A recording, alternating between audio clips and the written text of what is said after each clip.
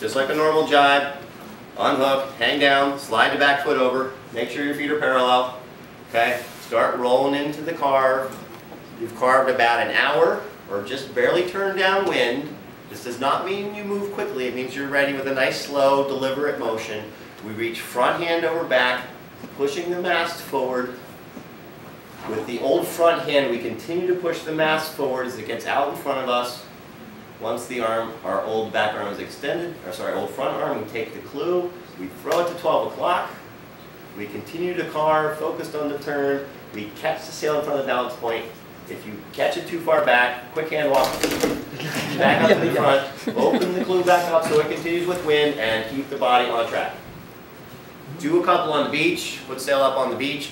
Practice it on the beach at 90 degrees to the wind or on a beam reach, so that because on the beach I want to get the feel of that mast really dropping to the inside.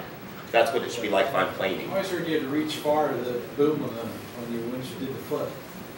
You don't believe in reaching far, let the sail come back to you. You have, right, throw it, there you don't reach far. Throw it and bring it to you. Okay. Throw it over your clue, over your upwind ear, and combination of centripetal force with the board carving and good posture should give me the chance to throw it. And then, you know what, I'm not holding on to anything. I'm going to throw it and be like, yeah, all right, here it comes. I'm just going to ignore it. You know what, I got a good stance so I can carve without the sail. Catch it. So you're really not initiating that drive down.